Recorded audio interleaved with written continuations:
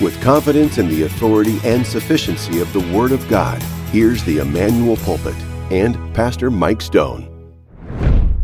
The story is told of a Presbyterian who was so focused on the biblical doctrine of predestination, he thought that every single event of his life was meticulously preordained and predestined by God, so much so that one day when he slipped at the top of the stairs, he fell all the way down and busted his head open, and with a big old gash in his noggin, he got up to his feet and he said, "Well, thank God that's finally over."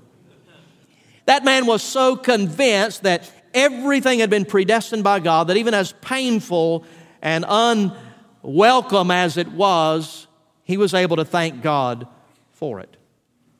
How about you? Have you reached a place in your life that you can thank the Lord for everything He sends, causes, or at the very least allows into your life, even if it's difficult and painful? Several years ago, I was preaching on how the Bible says that children are a blessing from the Lord. I mentioned in that sermon that the blessing of children is the only blessing I knew of that God's people go out of their way to try to not receive. I'm not trying to be off color, but we spend millions of dollars a year trying to avoid the blessing of children. But yet I find in Matthew 5:10 through 12, another blessing that if we're gut level honest, it's a blessing we'd rather not have. Because to get this blessing, you have to be persecuted. To get this blessing, you have to be reviled, hated, mistreated, slandered, blasphemed. Men have to say all manner of evil against you falsely. To get this blessing, you have to end up being treated the way that all the prophets of old were treated. Men who were martyred, slain, wrongly incarcerated, throats slit, sewn in two. And if that's the prerequisite to this blessing, can we be transparent with each other? That's a blessing I'd rather not have. Lord, if you can bless me by being poor in spirit, I'll take some of that. God, if you can bless me by mourning, I'll take some of that. If you can bless me by hungering and thirsting for righteousness, I'll take some of that. And Lord, I'll take some of that. Blessed are the man whose transgressions have been forgiven.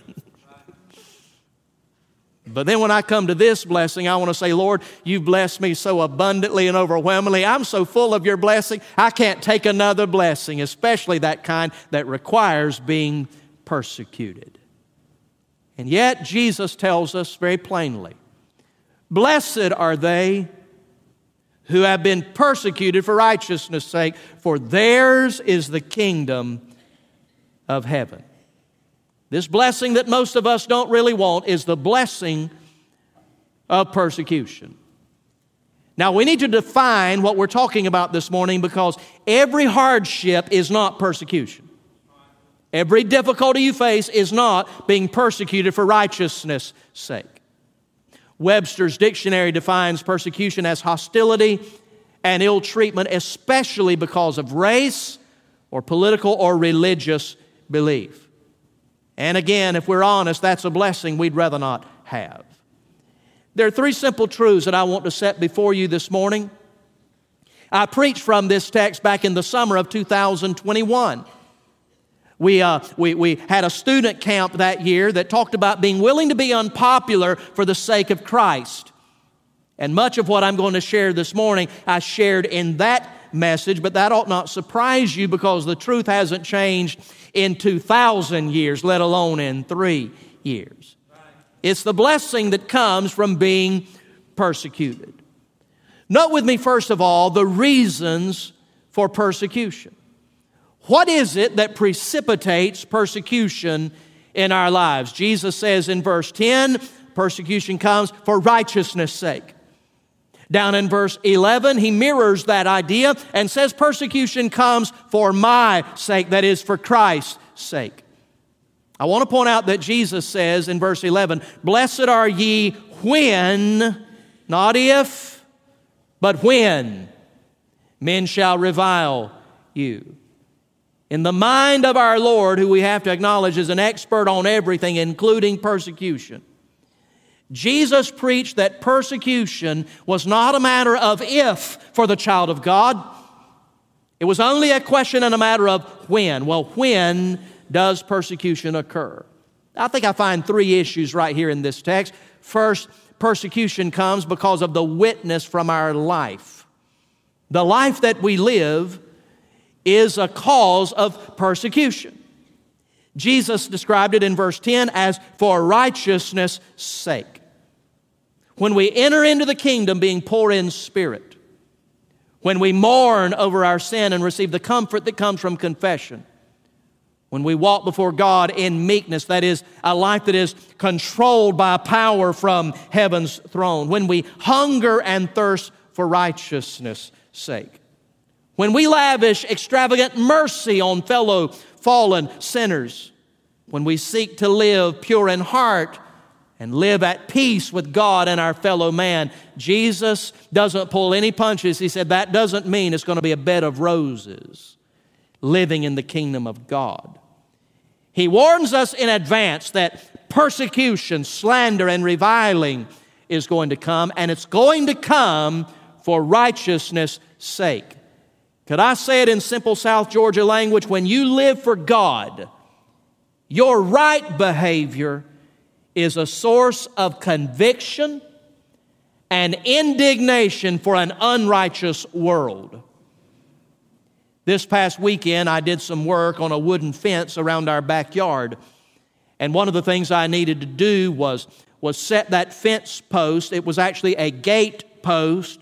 I needed to get it absolutely level and plumb so that when the gate would swing against it, I would get the clearance that I needed. It looked right to the naked eye. But you builders and handymen know that the bubble in the middle of that level doesn't lie. And I fought with that thing and fought with that thing. I thought about, rather than fixing the post, I'm going to get me a Sharpie and redraw the lines on this level bubble. The lost people that you work with, live with, go to school with, they may think their life is acceptable to the naked eye. But when the righteous behavior of a Jesus follower gets laid up next to them, all of a sudden the bubble doesn't lie. And the righteous life as a standard can be a cause and source of persecution. You see, friend, this world is not opposed to religion. It's not opposed to good deeds. It's not even angry that you're at church this morning. But when you start mentioning the authority of the Word of God, when you start praising the precious name of the Lord Jesus Christ, when you start saying there's only one way that a sinner can be saved, when you mention that our faith must be in a once dead, now resurrected Galilean carpenter from Nazareth, I tell you this world will turn on you like a rabid dog.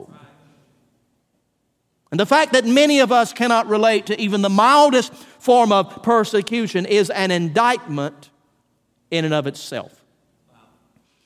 For the Holy Spirit through Paul said in 2 Timothy 3 verse 12 that all who desire to live godly in Christ Jesus will suffer persecution. Not some, not many, not most, but all. Not can, not might, not probably will, but will suffer persecution. John MacArthur comments here that if we never experience ridicule, criticism, or rejection because of our faith, we have reason to question the genuineness of that faith.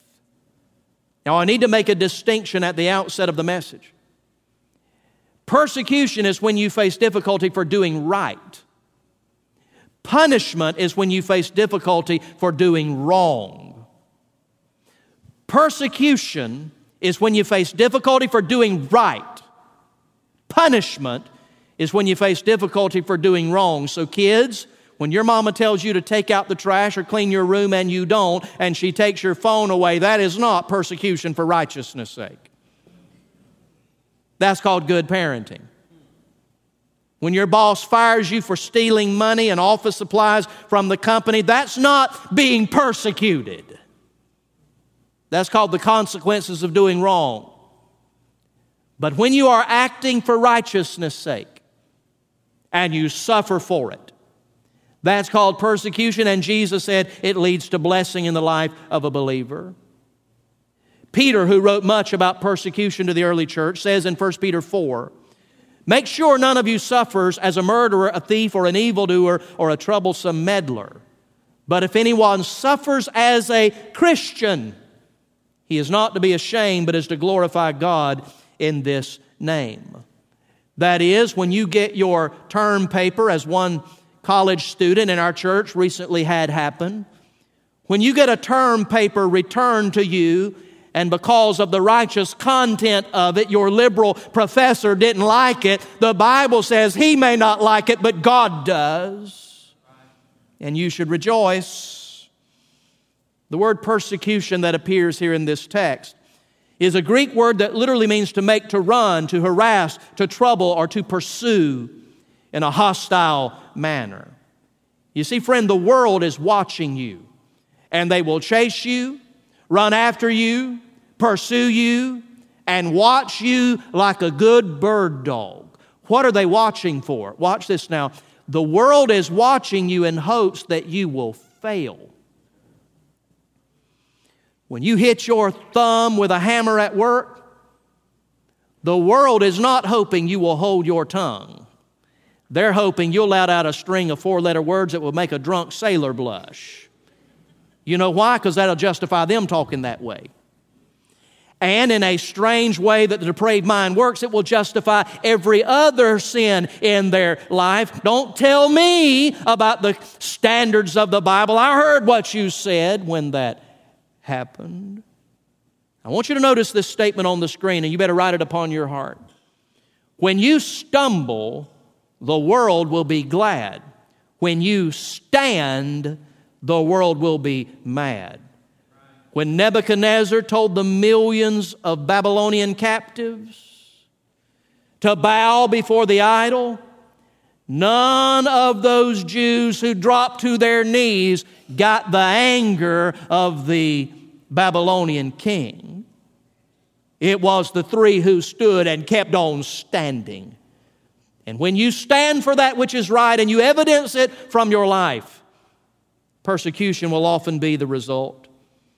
Philippians 2:15 declares, "Prove yourself to be blameless and innocent children of God, above reproach in the midst of a crooked and perverse generation, among whom you appear as lights in the world."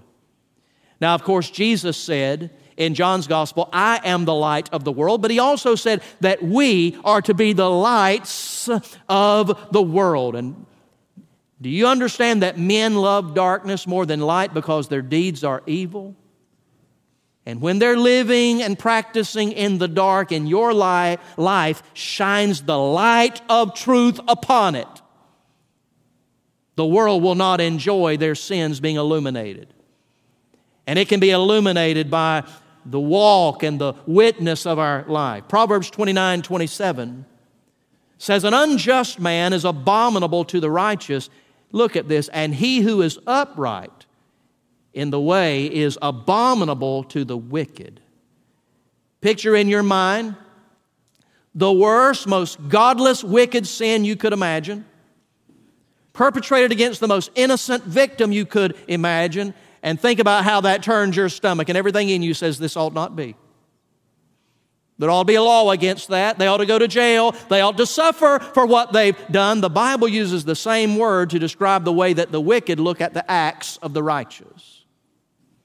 That when you do what's right, when you stand for what's godly, when you live out the truth of the Scripture, the lost world looks and says, that ought not be allowed. Something ought to be done about that. And that's the way that even the secular court system of America is moving. Meanwhile, the writer to the Hebrews said we're to live as strangers and foreigners on the earth. 1 Peter 2:9 says we are to be a peculiar people. Some of you got that one down. You're real peculiar. 2 Corinthians 6:17 says we're to come out from among them and be separate. Yet for many believers, if we're really honest, the last thing we want to be is different from the world. We don't want to be different. We don't want our kids to have to be different. If everybody else at school has it, we want to get it for our child. We don't want them to be left out.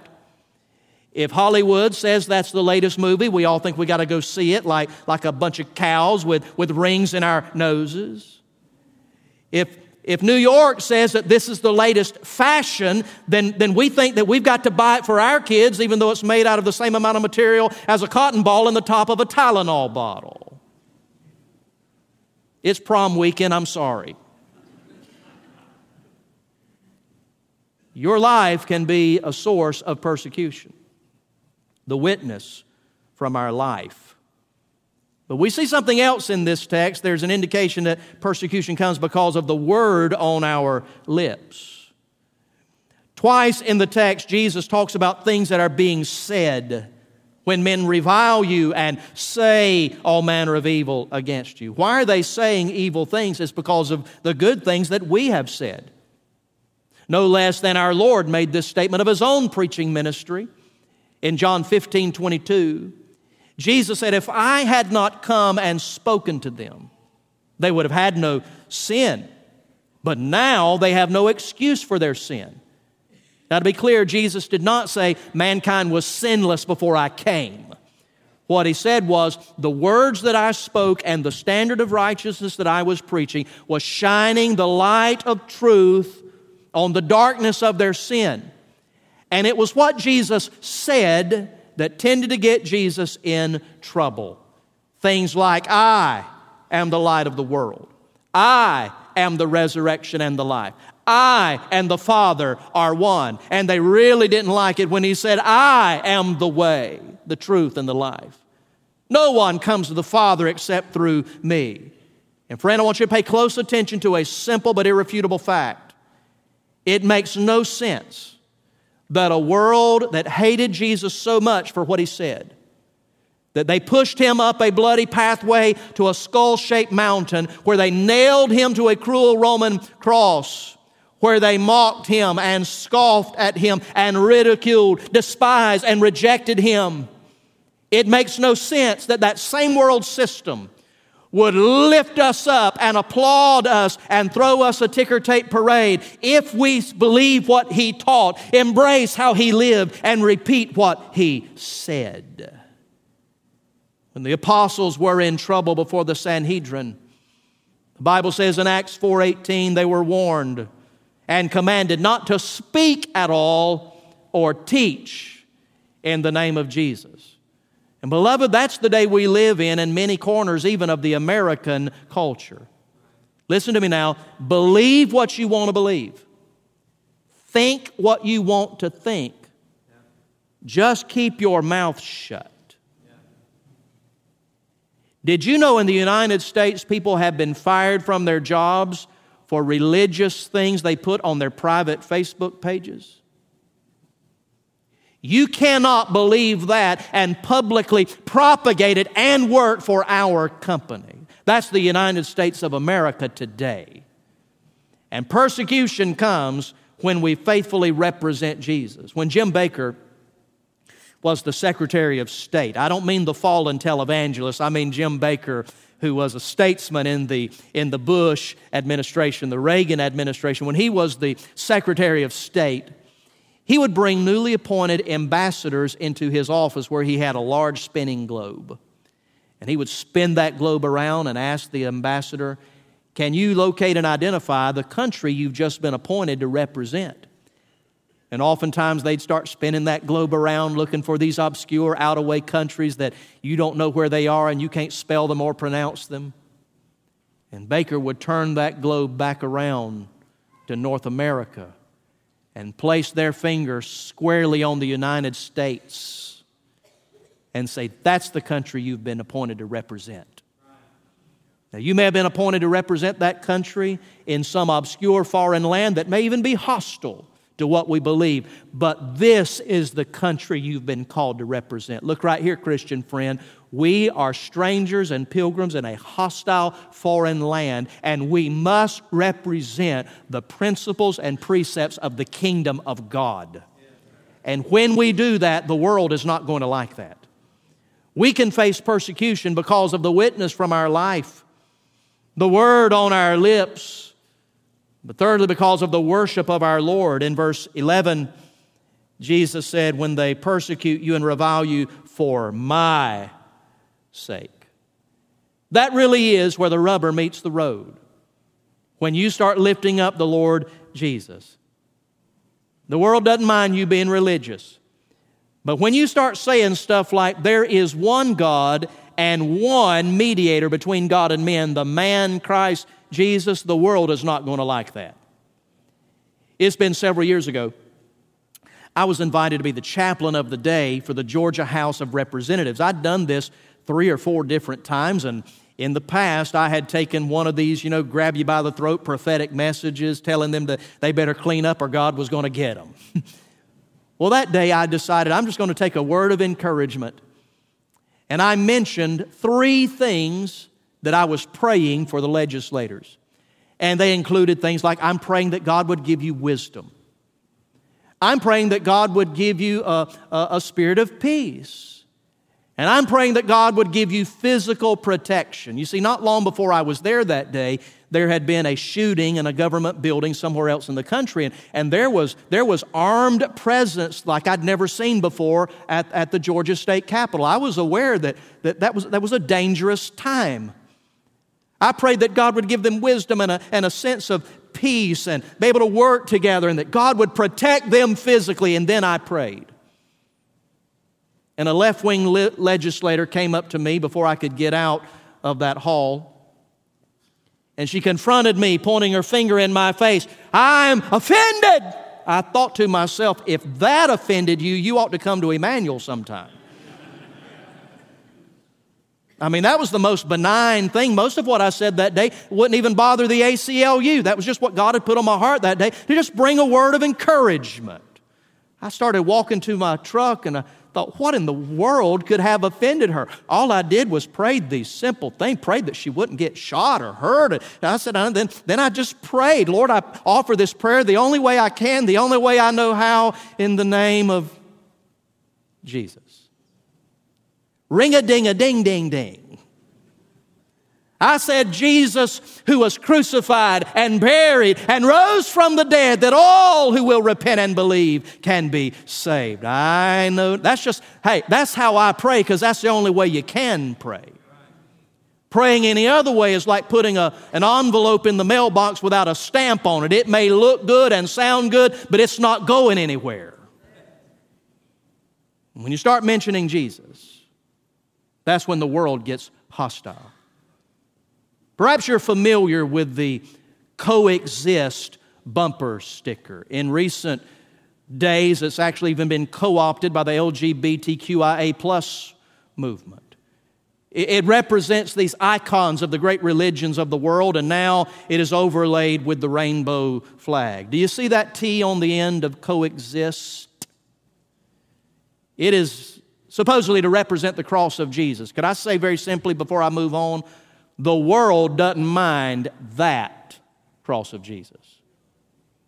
The cross of Jesus that's on equal size and footing with all the other isms of the world, and embraces whatever perversion your heart, your mind, your body wants to embrace. The world is not bothered by that Jesus. But when you start saying there is no other name under heaven given among men whereby we must be saved other than the name of the Lord Jesus Christ, you're going to find yourself a recipient of the persecution Jesus talks about in this text. And he said it's a blessing. There are the reasons for persecution. Let me breathe a word or two about the results of persecution. How does persecution come? Now, you better know how it's going to come so you know how to respond to it. We've got some baseball coaches and other coaches in our church family. And you know, guys, that sometimes you have to yell out to the players on the defensive side of the ball, plays at second. Or the bases are loaded, we got 2 outs, easy out. Or you gotta shout out, hey, here's what you need to do in response. And part of the reason I preach this message today is to let you know that persecution is coming, and you better be ready for it. You better decide today, not then, but now, how you're going to respond. Persecution will come against the people of God in many ways. 3 years ago, I gave you a list of 5. I want to share them with you again. First, you'll find yourself socially abused. That is, you can be bullied, made fun of for your belief in Christ. You may find that you're not invited to the party. You may find that while you're qualified, you didn't get the promotion, and you instinctively know why. You may not get invited to the prom. Students, you may not even get invited out on Friday night at all. But listen to the preacher this morning. There are some things worse than being by yourself on a Friday night with your righteous standards and convictions. And that is waking up on a Saturday morning with a life full of regret and a heart full of grief because you didn't want to be socially abused and outcast. And so you lowered your standards and you lowered your morals. As adults, we can face ridicule. Not getting a job, not getting a promotion. You may find yourself, listen, even from the religious community, ridiculed for the way that you raise your kids. Ridiculed for how many kids you have. If you have more than 2.2, some people will make fun of you. I always felt sorry for that 0.2 kid. How are we to respond? Later in this very chapter, Jesus said, "But I say unto you, love your enemies. Bless them that curse you. Do good to them that hate you. And pray for them which despitefully use you and persecute you."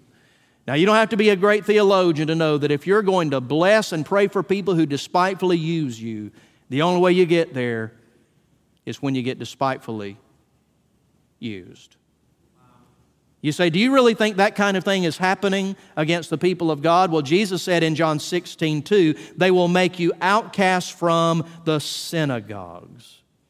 If you don't go along with this culture, listen, friend, even the religious culture of the world, you will face persecution. May I just share with you from my own personal testimony? I have faced persecution because I don't believe all the woke mantra of the Me Too movement. And some of that persecution comes even from within the church at large. When you stand for that which is right and straight and plain according to the Word of God, you will find yourself socially abused. Secondly, you may find yourself verbally attacked. In this text, Jesus says that they will revile you. One translation says they will insult you. And verse 11, and shall say all manner of evil against you falsely.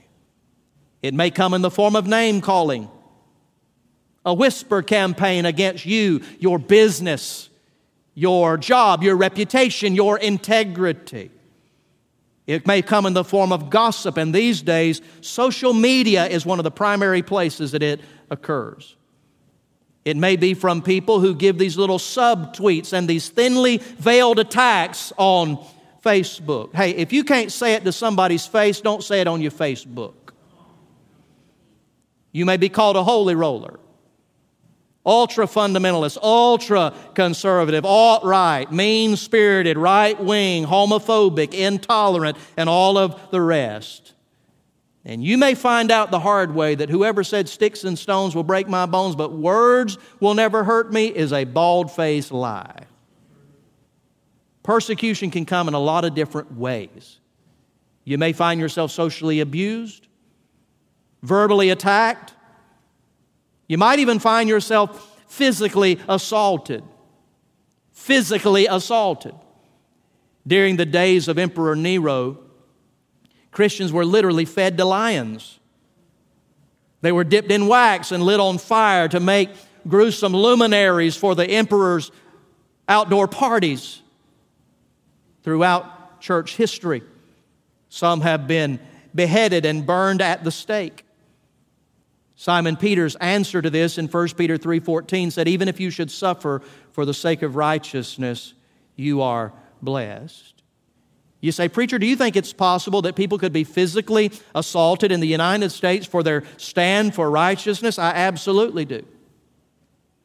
I didn't come today to be political, but I want you to go back with me in your minds to the summer of 2020. I really don't like going back there because we were in the very midst of the COVID pandemic. But there was something else going on in this country. There were riots across this country burning major American cities to the ground. Government buildings were being attacked. Businesses were being burned. Stores were being looted.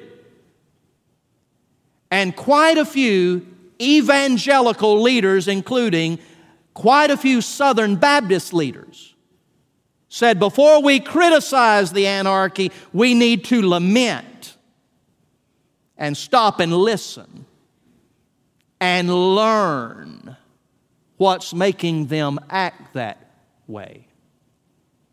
May I make a couple of observations? I hope so, because it's my sermon. I don't need to stop, look, and listen to find out why depraved people act like depraved people. Depraved sinners act like depraved sinners because they're depraved sinners. The reason they perform deeds of darkness is because men love darkness more than light because their deeds are evil. The second observation I will make is this, and you better pay close attention to it. You had better rue the day that in the United States of America it becomes acceptable to hurt someone, beat someone, burn their house to the ground, loot their business, and steal from them because you perceive something about them that you don't like. That's already happening in the United States. And if you think that Christians are going to be left out of the melees, you don't have enough sense to come in out of the rain. Jesus actually said in John 16:2, an hour is coming for everyone who kills you to think he's offering a service to God. Now, certainly much of that happened in the first centuries of Christendom. But may I remind you, more Christians have been killed for their faith around the world in the 20th century than in the first 19 centuries of the church combined, physically assaulted. Fourthly, you may find yourself legally accused. You don't have to own a bakery to find yourself in legal trouble for standing for that which is right. I was raised in the height of the Cold War. I'm grateful my kids don't know anything about all the hostility between the United States and the former Soviet Union. We've got other obstacles today, but not that one. And one summer when I went to student camp, our guest speaker that night talked about the potential imminence of nuclear war. Well, that'll bless a bunch of middle schoolers. And he asked us, what do you think you would do if our country was overtaken tonight and a Russian soldier came in with an assault rifle and said, deny Christ or I'm going to kill you. Are you ready to stand for Christ? And with all of the emotional manipulation that a youth service can sometimes have, people shot to their feet like covey of quail. And I thought, you don't even stand for Jesus instead of being shot? You don't even come back to church on Sunday night if the Braves go into extra innings. Where'd y'all go? Be shot instead of standing for Christ. You're going to be like Paul and Silas and sing the gospel in prison. You don't even sing the gospel in church when everybody else is singing. But that doesn't mean that we cannot, even in our day, find ourselves legally accused. In Luke 21:12, speaking of the second coming, Jesus said, but before all these, they shall lay their hands on you and persecute you. There's our word again. How's that going to come? Delivering you up to the synagogues and into prisons, being brought before kings and rulers for my name's sake. When I was serving as the chairman of the board for our national denomination, I was on a conference call with some missionaries from around the world. Some of them were serving in very dark and dangerous places. It could not even be known that they were there as gospel missionaries. They had other jobs that gained them entrance into that country. One man who ministered in one of these dark countries said that in their country, in order to be the pastor of one of the underground churches, to be the pastor of an illegal underground Christian church, you had to have an arrest record. Think about that. If our pulpit were vacant and we had a pulpit committee in this church, think about the stuff we'd want to see from our candidates. We'd want a resume, a list of some references we could call. We'd probably want them to text or email us a link to some of their recent sermons so that we can watch them and listen to them preach. We'd want a doctrinal statement from them, and all of those things are well and good. But in that country, they also wanted a copy of your most recent mug shot. If you think about it, it makes sense. In a country where it's illegal to be a Christian, if you're mature enough, vocal enough, firm enough to be our pastor, you ought to have gotten in some trouble for it already. And that day may well come to the United States of America. You may live long enough that we have to decide as a church, are we going to stand for this book or are we going to keep our tax-exempt status with the federal government? Quite frankly, I'll personally pay for the stamp to send that certificate back in. You may find yourself legally accused. Number 5, we may find ourselves financially affected. Some of you, because of the business that you're in, you may find yourself to get that contract, to get that job, to work where you work, you've got to sign away your convictions. By the way, if you can sign away your convictions, I'm not trying to be unkind, they weren't really ever convictions to start with. They were hunches. Because a conviction is something you'd be willing to stand for. To get that job or to keep that job, you've got to go to diversity, equity, and inclusion training. You've got to go to sensitivity training. Now, Christian friend, I'm not opposed to any of those words. Those are not bad words according to the dictionary, but according to the culture, let me tell you what that means. You've got to say you're willing to embrace perversion of the weirdest and most sinful order. You may find that persecution, when it comes full force to Christians in America, it may hit you in your bank account before it hits you in the nose. Have you already decided how you're going to respond?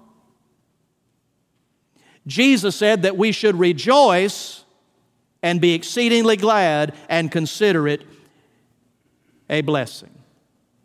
The reasons for persecution, the results of persecution. I said all that to say this. I want to talk to you about the rewards from persecution. This is really my sermon this morning. I hope you haven't been timing me yet.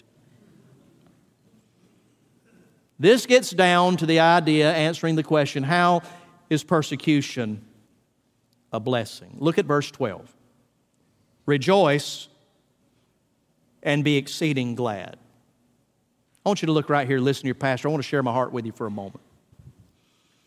If you've lived for Jesus and stood for Christ at any level in this culture, you know what it's like to face persecution and ridicule. I don't know that in the moment of persecution that I have ever, in that moment, rejoiced and been exceeding glad. It doesn't feel good. It doesn't feel good at all.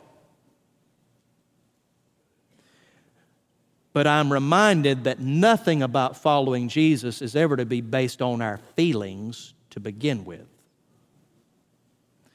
We are commanded to rejoice and be exceeding glad. And I believe that we can do that if we'll understand better how it is that persecution leads to the blessing. Twice in verse 12, my Bible uses the word for, F-O-R. That's a purpose word. That's an explanation word. Why should I rejoice and be exceeding glad? For Great is your reward in heaven. 4, even so they persecuted the prophets who came before you. Now I want to share with you just from my own life and testimony real quickly 3 rewards that come from rightly facing persecution. Number 1, you will experience supernatural power. When God allows persecution, hardship, and slander to put you in a place where you are totally indefensible, and you realize listen to me now, there ain't a blessed thing you can do about it, that's when you will find yourself on your face plugging into a power from another world. This is what Paul experienced when he faced his thorn in the flesh. We don't know what it was, but it may well have been a demon or a demonically motivated person. And he prayed for God to get him out of that difficulty, and no less than Jesus said to him, I'm not going to take the thorn away, but I'm going to give you something better. I'm going to give you my grace that will be sufficient for your need. And you're going to find out in that moment that my strength, Jesus' strength, is perfected, not in times of our strength, not in times of our ability, but he said, my strength is perfected in your weakness. And I am convinced that when we do not rejoice, listen friend, when I don't rejoice in persecution, it's because in that moment I really don't see God as clearly as I need to see Him. Writing to first century Christians in 1 Peter 4, Simon Peter said, therefore those who suffer according to the will of God shall entrust their souls to a faithful Creator in doing what is right. To say, God, I trust you. Through the ridicule, the hardship, the slander, whatever it may be, I trust you. Why? Because you are a faithful Creator. And in those moments where you find yourself in the crucible of adversity, it's in that moment. If you're worried, if you're fretting and fearful in that moment, you have forgotten how faithful your Creator really is. I recently, in a different sermon, told you about how when I was 6 years old, I was burned over a large portion of my upper body. For most of my elementary and into middle school years, I had surgery after surgery after surgery. I distinctly remember as a first grader when this injury first occurred. In my child's mind, I was very angry with my dad. I didn't understand how he could let them do this to me. Put me down in a hot tub of water for these hot baths. How he could let them pour this stuff at the hospital out of this bottle all across and over my burns. It already hurt bad enough. That made it sting worse. I begged him to not let them take me into surgery again. My daddy didn't listen to a single one of my requests. But you do understand that my anger toward him was not his fault. It was a flaw on my end. I didn't know my daddy as good as I needed to know him, and by God's grace would come to know him. I look back now and know that what I was mad at my daddy for allowing, he was actually being the best friend I had in the world. And when I wrestle with difficulty that God has allowed into my life, what I need to do is get a better glimpse of my Lord.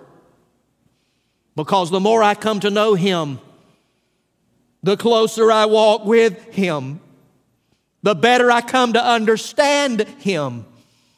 I can say with singer-songwriter Andre Crouch that I've had many tears and sorrows and questions for tomorrow. There have been times I didn't know right from wrong. But in every situation, God gave blessed consolation that my trials come to only make me strong. And when we respond rightly, you'll find there's a supernatural power. Quickly, you'll be blessed, secondly, by personal purity. You see, fiery trials, even trials of persecution, have a way of sanctifying us and making us more like Jesus. Like the silversmith who puts that precious metal into the pot and cooks it and cooks it and cooks it until all of the impurities and the dross come to the top, and he skims it off to purify it. God allows the fiery trials of this life to purify us. You see, friend, just like pressure on a water line, persecution can reveal things that you didn't know about you. You may find yourself responding with words that you didn't even know you knew. You may find yourself responding with a bite that you didn't think you were capable of.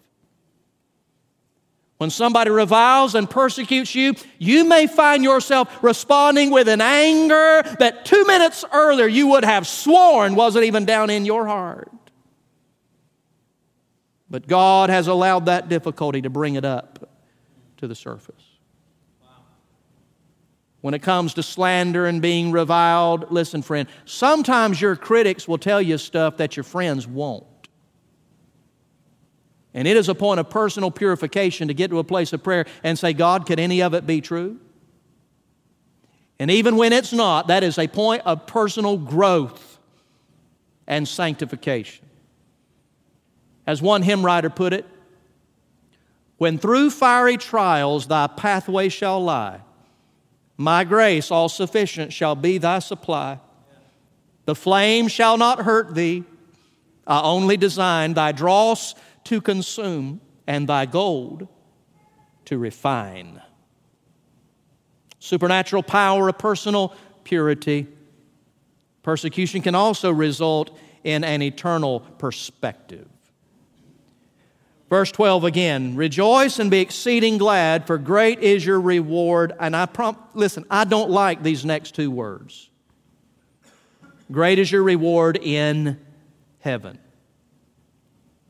You know what I wish it said? For great is your reward when I vindicate you by lunch tomorrow.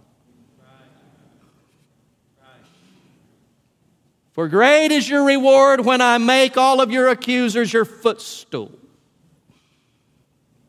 For great is your reward when the person that didn't offer you the promotion gets fired and you end up running the whole place. But that's not what it says.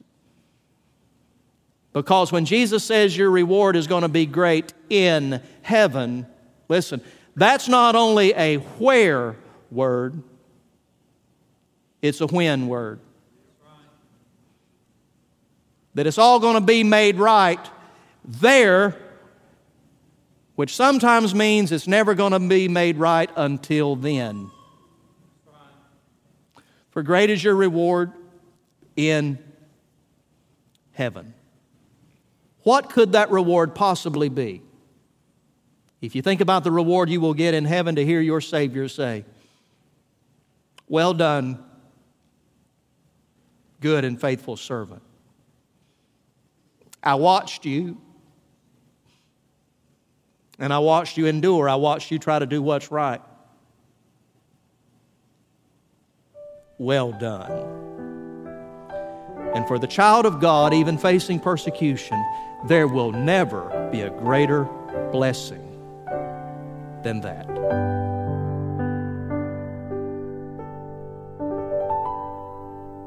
You've been listening to the Emmanuel Pulpit, where Pastor Mike Stone is committed to walking you verse by verse through the books of the Bible. You can contact us through our church website at ebchurch.net or visit pastormikestone.com. Thanks for joining us for today's episode of the Emmanuel Pulpit.